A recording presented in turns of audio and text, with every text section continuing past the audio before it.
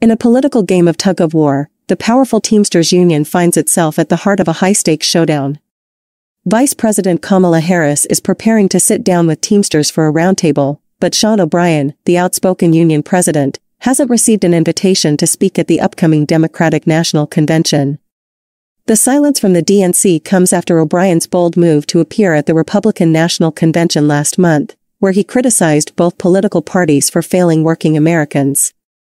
While Democrats have long been the party of labor, O'Brien's involvement with the GOP hasn't gone unnoticed, raising questions about the union's political loyalty. Meanwhile, the Democrats continue to woo the labor vote, with major unions like the AFL-CIO and the United Auto Workers throwing their support behind Harris. But O'Brien's criticism of Trump and Musk's anti-labor rhetoric has fueled further tension, as the Teamsters contemplate their presidential endorsement after both conventions. With Trump's boastful claims of union support and his controversial comments on striking workers, the political landscape is heating up. This battle over the working-class vote could redefine the labor movement's place in American politics.